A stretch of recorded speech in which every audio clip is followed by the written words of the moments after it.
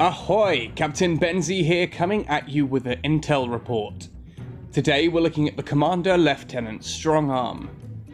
Lieutenant Strongarm leads the finest corps of engineers in the GDI armed forces. Tough as nails and smart as a whip, she delights in pulling pranks on the other members of the rank and file. For 40 Tiberium, Strongarm can construct a turret anywhere on the battlefield up to 2 tiles from the centre. This turret can either target aircraft and ground units, and deals an unexpectedly large amount of damage to either.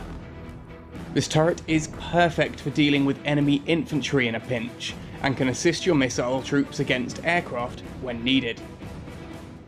Do note that, as a structure, flame and shockwave troopers do deal a good deal of damage back to it, but it does at least provide a distraction whilst other units deal with them.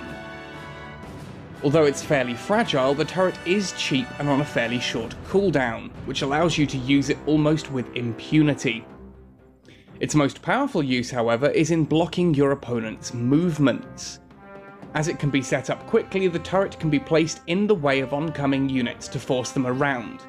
This can be used to block a choke point, or to negate your opponent from fighting one of your units 2 versus 1.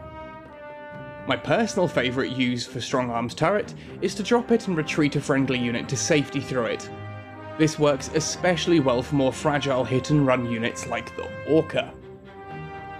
Like with all commanders, levelling Lieutenant Strongarm also increases the health of both your base and harvester.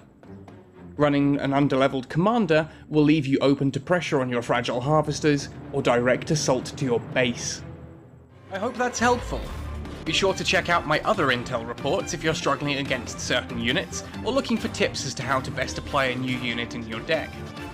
Also check out my Acting on Instinct series with analysis of game mechanics and solid advice on how to get ahead in Rivals. Hit that like button if you enjoyed this video, and be sure to subscribe to be up to date and ahead of the game. Happy sailing, and see you on the battlefield!